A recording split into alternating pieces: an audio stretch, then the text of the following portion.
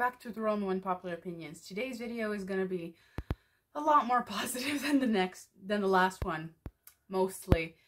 Don't mind my hair, it's still a little bit damp from when I washed it, but today's video is a haul of a kind. I'm not going to just show you books, I'm going to show you like a couple other things.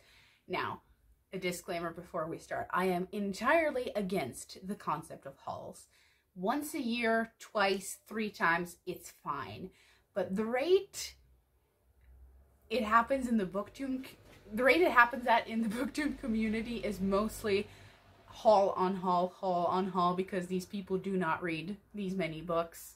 They just do not, or they buy them rather than wanting to read them, and then their shelves are full and then they have to get rid of the books. I do not like the concept of hauls for 2 primary reasons. 1, extreme promotion of consumerism, capitalism, everything else. 2, which is a little bit more personal, in the book space, they do not know the books that they're speaking about. Now, I am the type of person, and you will see in this haul, I will give you a reason for why I bought each book. I either already read it, know I'm going to enjoy it, it's by an author I like or something, or I have a very specific reason for buying it. Like, you will not see a book where I'm like, this looked nice or this sounded interesting. And not that that's wrong. You can buy books for any reason that you like. But I don't personally like watching or making videos where people who are buying the books and presenting them and speaking about them don't know anything about them. Like, anything about them. And people usually make hauls about books they know nothing about, specifically because they don't want to be spoiled. They want to jump in blind, but as such, those videos are extremely boring because you're not recommending me a book. You know nothing about it. So essentially, it literally just turns into a video about stuff that you bought, and I find that incredibly repulsive as a concept. That's just my personal thing. So you're never seeing hauls from me. I think I did 1 or 2 at the beginning when they were popular and I was trying to participate, but I just started hating the concept. So what you're going to see today is a very unique haul, because it's going to be specifically books that I bought or stuff that I bought for my birthday. So it's going to be like a very, very specific type of haul that I'm probably not going to do again, might do again, but it's a lot of books and I want to tell you why I got them, because I do actually have a reason, unlike some people. Not naming any names. We're going to start off with this stuff that isn't books, specifically because I want to show them off or show them to you or whatever. You're gonna see the stack anyway. So I usually keep my tabs in this thing because it has like sticky notes and it has the large tabs, but I keep the small tabs in there too. I usually carry that around me if I'm gonna annotate something that I'm reading.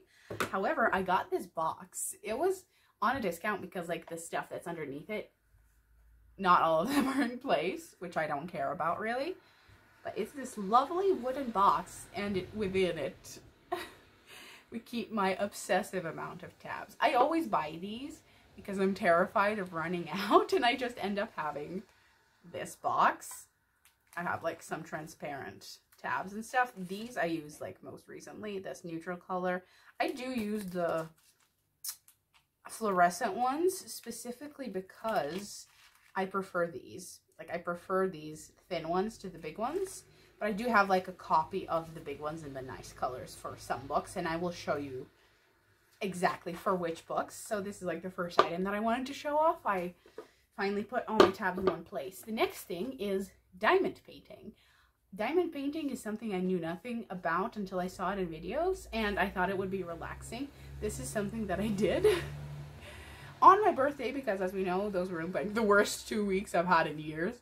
So I did this in an attempt to calm down. However, it's less of a relaxing activity and more of an irritating activity when it comes to sorting the diamonds, because you get this little small tray where you put the diamonds and then you like transfer them to the sticky page. It is irritating. It is irritating beyond compare to do this, because they're never on the right side, and then you end up having to flip them over. And if you have cats, my cat knocked that thing over twice. The second time I just gave up. I haven't found that small little bowl since, honestly. So we're going to ignore that. If you have cats, maybe don't do diamond painting, or close the door and lock them out of your room when you do it.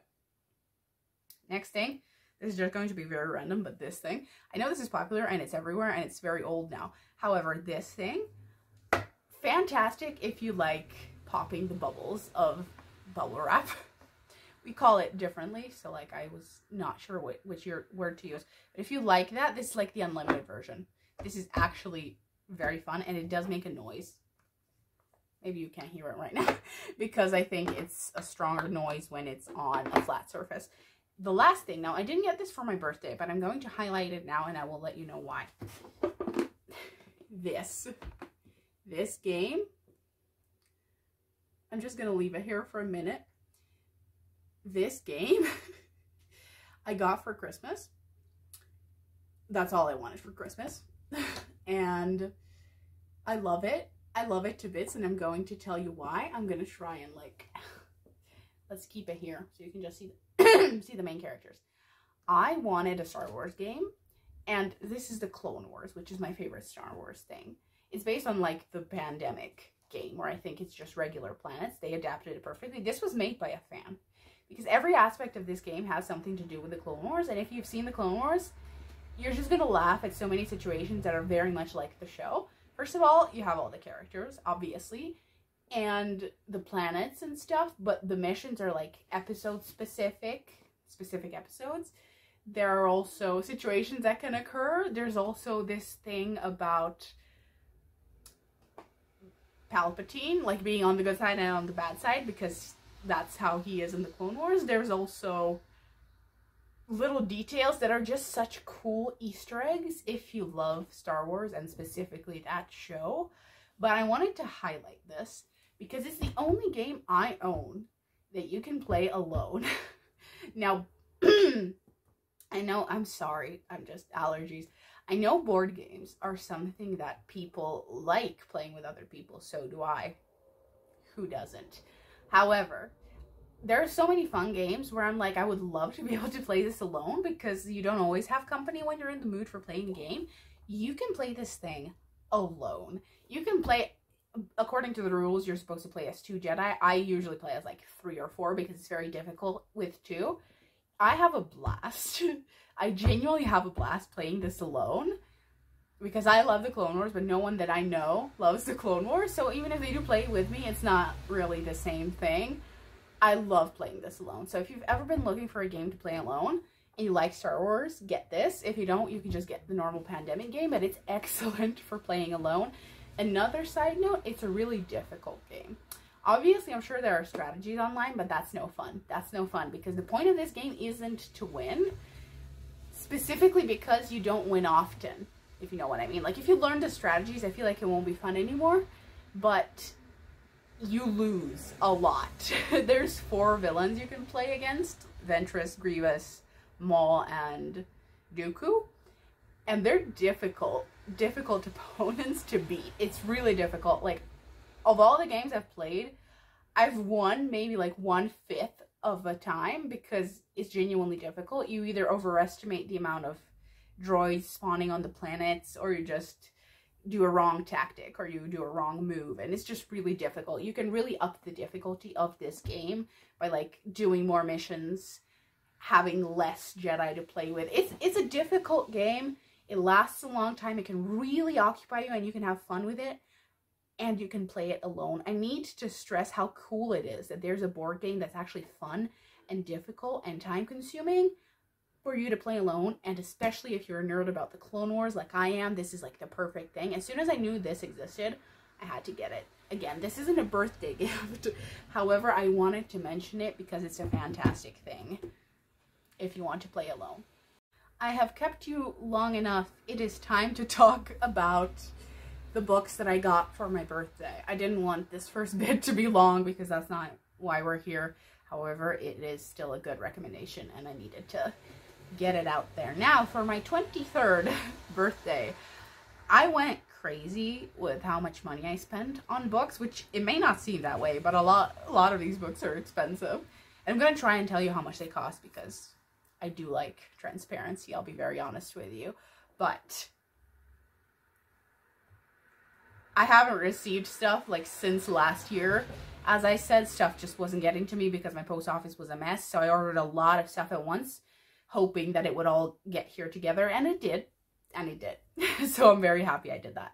Now, let's just start. This is not that exciting. It's just Norigami 26. Now, this I was going to buy like half a year ago when it came out.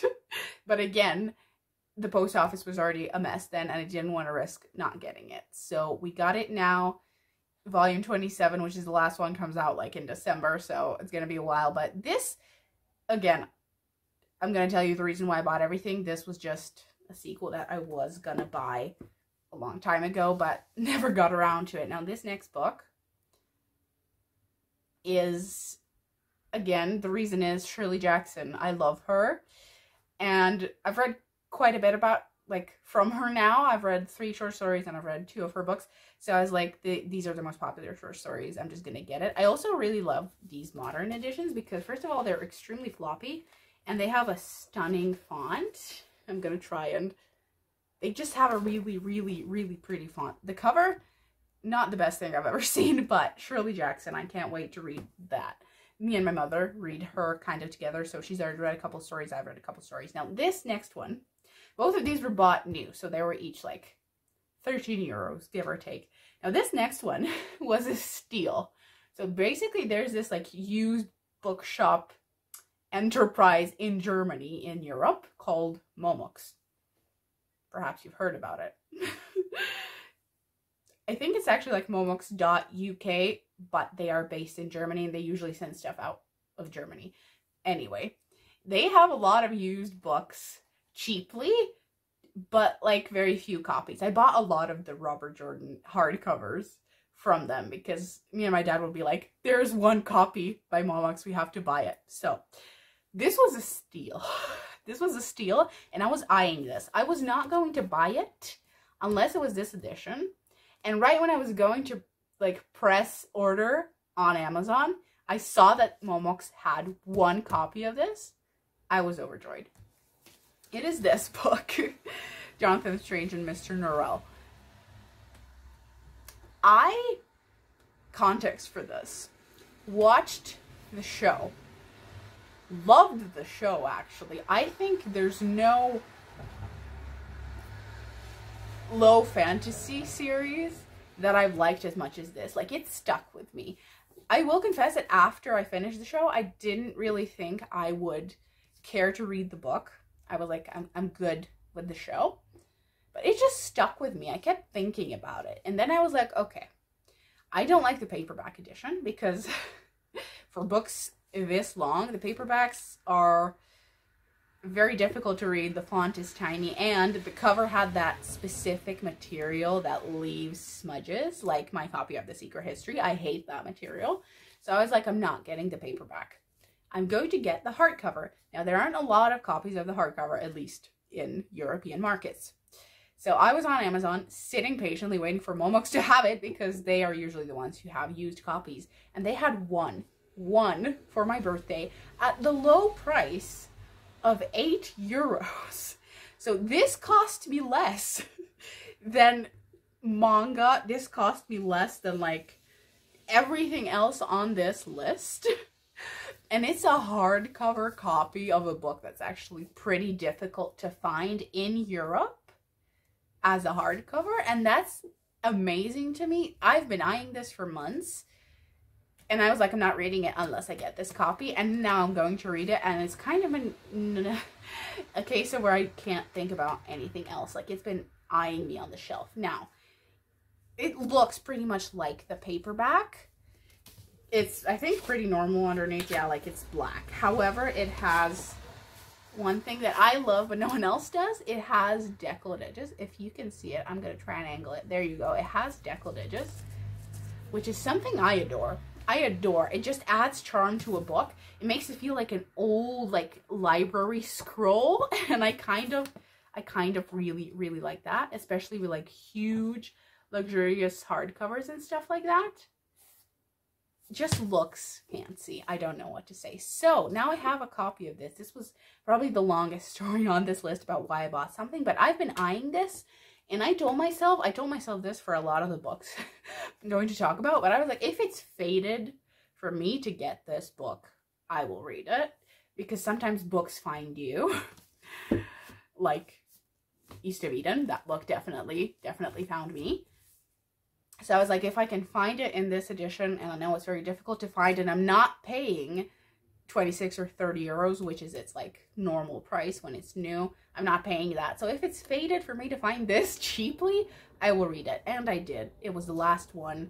It's fated. I will be reading this. There's a sound. I live with cats. Next thing we're going to be talking about is this. I got several volumes. I cannot tell you how excited I am that I got several volumes, specifically because, again, these are difficult to find. A lot of these books are stuff that's usually difficult to find. Either they don't deliver to me or they're just difficult to find in Europe. That's what I mean when I say this. Difficult to find, impossible to find. You can tell which one's used.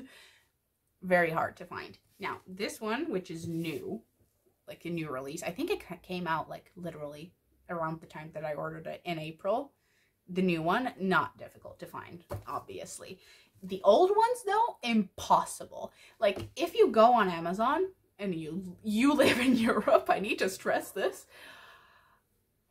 all the volumes that are like one copy available are pretty much collectible editions, because they're like 80 euros, 90 euros, 120 euros. And I was like, no one's paying that much. So I'm just going to buy them when they're an acceptable price. So I basically got these 3 new, because sometimes Wordery, which is the site where I mostly make my orders, I go on Amazon only to buy used stuff cheaply, which is not going to work for new releases. These 3 I got off Wordery. I'm just going to collect them as they come along. When I see there's one, I'm going to order it. So I got number 1, number 2, and 19.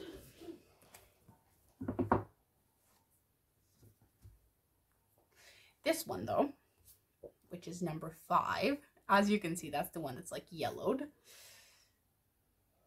It is number 5. Yeah, that's the one that's yellowed. It has like the sticker and stuff.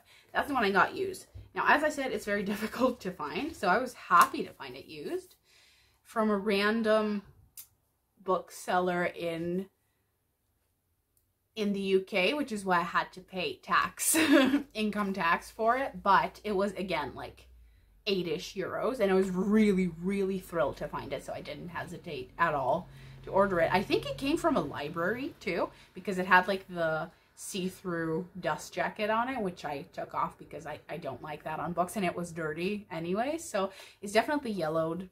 It was either in the sun a lot, or someone had it in their basement, or it was buried in a library, but I was very happy to find it.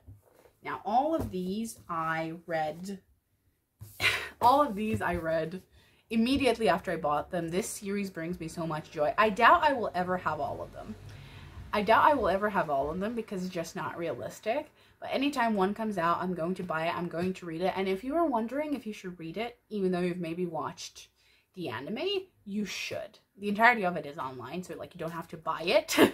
But you should read it, because there's little details and snippets that add so much to stories that you already know. Like, there's context that you will be grateful to find out, basically. So I always read these when they come out, even though I've already like watched and read the entire thing online. I was extremely happy about that, and if I ever find another volume, I'm going to be very excited about it. And I just realized that I messed up the edge of it. Never mind. Also, something to note, since I love buying stuff used, I actually prefer buying stuff used because it's already like a little bit beaten up, and it has a color, and you can tell that it's been in circulation for a while. And I love that, because it saves me the trouble of being the one to mess up the copy. And I love that. I just love that so much. Like Jonathan Strange and Norelle, even though that's not even like a beat up copy. That's why I was so shocked it was that cheap. All of these I'm so happy to buy. However, on Wordery, where you don't have shipping, which is important if you live outside of major countries, I have to buy them new. So I would actually rather have them a little bit beaten up. Let's keep going. There's only a little bit to go, and I realize I've been rambling, but again, I'm not going to do a haul unless I'm going to tell you why I bought that, because again, I don't want to promote just buying for the hell of it. The next two also kind of go together, and they're the Miyazaki autobiographies, but not really, and we'll get into that. Now this one I've already read, actually, as you can see by the tabs. These are like the colorful tabs that I showed you earlier. I've already read this one. I'm not going to talk about it. This isn't a review, but this is not really an autobiography. It would be incorrect to say that. It's literally someone compiled like interviews, speeches that he gave, talks in magazines, his comments when he received an award, or his conversations with someone who came to his studio. It's not an autobiography. Like, don't go into this expecting it to be an autobiography, if that makes sense. And it's also a lot more about animation itself than specific projects, at least in the first book. He does get into projects, but it's more about how they were made rather than the story, if that makes sense. I was a little disappointed with this because I think what I wanted out of it I didn't get. However, I don't rate nonfiction because, as I already said once, I consider nonfiction not books. They're just, I could have read this online. Like, I could have found these separate interviews online, if that makes sense. This is just a printed compilation of something that's available online. I hope I'm making sense when I say this, but I just don't consider this a book. So I'm not rating it, and I'm not recommending it like a book. If you're interested in animation or in any of his works, like, read it, I guess. Although maybe you should temper your expectations about what it's going to be. This one I haven't read yet, and I'm not going to right now, I think, because they're really long books. They're like 500 pages, and I found myself skimming a little bit while I was going through the second one because there's a lot of repeating because, again, curated talks and stuff, so he repeats himself a lot because these are mostly his public speeches or his conversations with someone, so he usually repeats himself when asked the same question. It kind of makes sense. This one, though, I think is a lot more work specific. Now, it stops at 2008, which is stupid. I thought it would stop when he actually left Ghibli for the first time, so I would be able to, like, hear what he has to say about Arrietty, which is my favorite film. But then again, he didn't make it anyway, so it doesn't matter probably. But yeah, this stops at Ponyo and Howl. I think those are the last two films he talks about. So these are more work specific than the other ones were. So I'm going to get into this. For reference, if you're like interested in getting them or something, this one is about Mononoke, Spirited Away, Howl's Moving Castle, and a little bit about Ponyo, because I think that was like the ending. So yeah, those two books, I don't regret getting them. I don't, but I generally don't like nonfiction. Like, I read it quickly, and they are beautiful, beautiful, like, floppy copies. They are beautiful and wonderful to read. However, nonfiction gives me nothing. It's not a book. It's not a book. It's not fiction.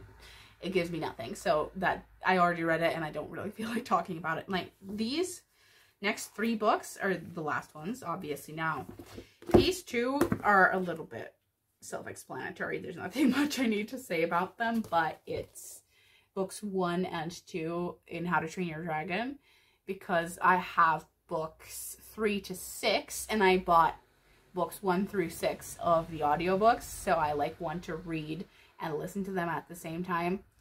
Childhood favorites, Crested Cowl is just like the right kind of insane. I loved her when I was a kid. I love going through these very slowly. There's not much to say about this.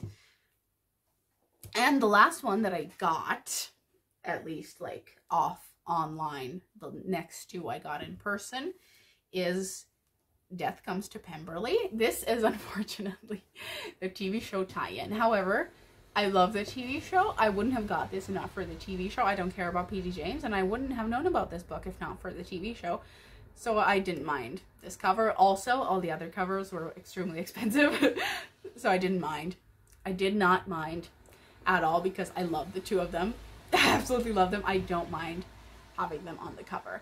Now this, if you didn't know, if you haven't watched this series or if you don't know anything about it, P.D. James, I think, is a famous crime writer. Her story, like, about Dalgleish, the detective, also a phenomenal TV show. I would highly recommend it. That actor is also in Jonathan Strange and Mr. Norrell. I love that actor. This is a bit of a side tangent. Anyway, this book is a sequel to Pride and Prejudice, but if a crime happened at Pemberley, if you can believe, by the title. Now, I don't know if the show is an accurate representation of the book. I obviously don't know. But I loved it so much that I needed to get the book, kind of, to check if that makes sense. It's been in my cart for months, and I was like, for my birthday, you're gonna get it. I highly recommend the show. I obviously don't know the book, so I don't know yet. But I highly recommend the show if you love Pride and Prejudice. It's very much a different vibe than Jane Austen. But I found it phenomenal how P.D. James did Elizabeth and Darcy in particular. They already have a son here, and just their dynamic, how she maintained that love they have for each other and understanding and just the bond that they have, I found so touching and so beautiful. Like, not a specific spoiler, but there's this scene where he tells her, like, I should have listened to you from the beginning. I was wrong. Remind me to never not listen to you again. It sounds better in the show, but it's just such a beautiful scene because this book actually gives me better soulmate vibes than actual Pride and Prejudice, which is sacrilegious, but specifically because P.D. James was a fan. This is published fan fiction, essentially, and this is just a look into Darcy and Elizabeth's life, like, later on when they're actually married and have a son and already have an established relationship. And sometimes I actually find couples in a relationship far more interesting to examine than the falling in love and getting married bit. I'm one of those people who actually, if done well, prefer the two couples when they're in a relationship, and I really love this book. There's also mystery. There's also excellent actors in the show, by the way. That did kind of help my love for it, but I just think everything was done so well. And as far as published fan fiction goes, I hope this is good. I really do hope this is good because the series was absolutely phenomenal. So, if we've gotten anything out of this video, it's that sometimes a good series can really, really get you to read a book. Like, they don't have to be good adaptations, but they can really get you to read a book. The last two books I'm going to touch on very briefly. Now, I didn't want to buy these books. I'm going to show them to you in a moment. Because, in fact, I'm going to show them to you immediately. Like, it's these two. It's these two. I did not want to buy these books because the character, the fictional character of Dazai from Bungo is one of my favorite characters of all time. I'm emotionally attached to him, and knowing that these books are a basis of his character because that's how the author made him, I feel like would alter my reading experience. Now, I don't feel like this actually with all the characters because I've read a lot of the books before Bungo and it just doesn't work that way. But since Dazai is actually a main character in the series and a lot of the books focus specifically on his state of mind, on his personality, which was based on this, specifically this, but all of his work, I feel like, and I know it's depressing, like this man killed himself, I know it's depressing, I feel like my love for the fictional character would make the reading experience more depressing. I think that's how I would like to word it, if that makes any sense. But that's why I didn't want to buy the books. However, on Facebook,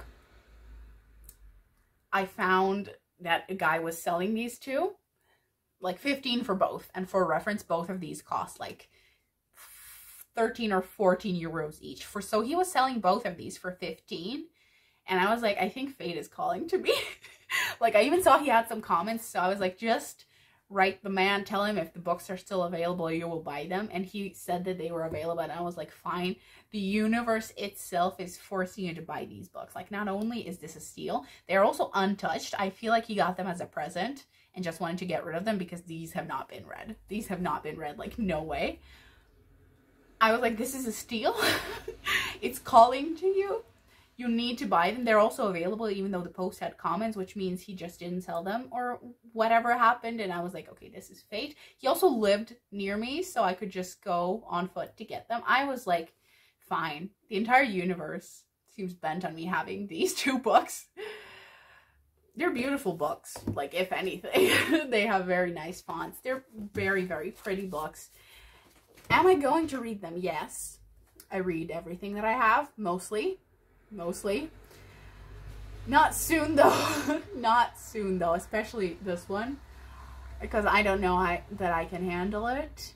However, there's also obviously the risk that I just might be bored with them. But again, since I have that emotional connection to what they inspired in my favorite character, we'll see how I can handle them. Like, I've been avoiding them like the plague, but we will see how I will handle them. Again, it was fate. A lot of the books in this collection, like, it was fate itself that got me to buy these books.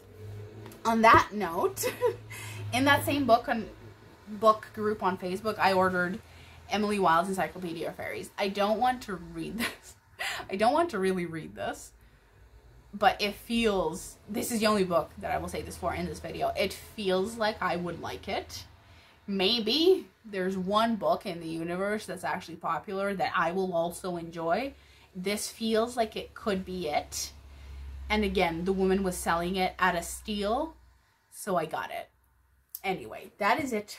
That is kind of it for the video. I hope you enjoyed this haul-like version of a video, because I just wanted to give myself a break from talking about books because I don't have that many good ones to talk about. I forgot. Thank God I remembered. I also got this book, Wind in the Willows. How did I forget about this book? Because I don't have this physically here. It's like in another room buried behind a couple other books. I couldn't get it. I got specifically the illustrated version. This was similar to Strange and Norel because I got it also used. I wasn't gonna be able to afford it otherwise. Like, I'm not paying 30 euros for this, but I got this specifically for the illustrations. The story is a children's story. It's not something that particularly interests me. I also don't really like, what's the word, anthropomorphized animals. Is that it? Like, when they behave like people. I don't like that. I don't really like that. But the illustrations in this I read it, by the way. I already read it. But the illustrations are what got me to buy it, because beautiful. Cottagecore wonder. Cottagecore perfection. Like, this is the aesthetic I aspire to live in. So I was very happy that I got it. Like, it is a bit beat up. That's why I got it cheaply. But again, I didn't get this because of the story. I got this specifically for the illustrations, and it didn't cost me a lot of money. Also around like 8 euros. So I was extremely happy with this. I didn't care for the story that much, but beautiful. A beautiful work of art, and I'm very happy that I got it. Now, that actually does bring us to the end of the video. I hope you enjoyed it. I guess. Let me know which book in the haul was your favorite, what you thought of them, I guess.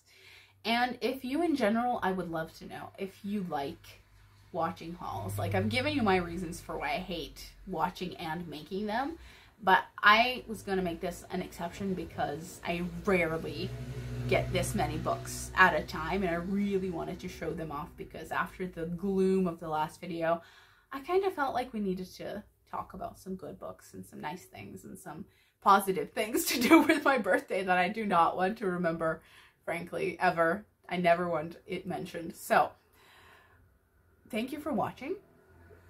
I will see you in the next video. This is a random clip, and this is not an angle that I use. However, I want to show you this other thing that I got for my birthday. It's a little Heise Funko Pop with his, like, Queen K. I love him. I genuinely love him. That's my favorite, controversially favorite version of Kaneki. And, like, I love him. He is so cute. Like, look at his little eye. I love him. He also doesn't have, like, the stool. the stool, the base of the statue, whatever it's called, that Darth Vader has, which is a pain in the ass to clean. So I'm extremely happy about this because he is so cute. He is adorable and I love him so much. So I just wanted to show that off.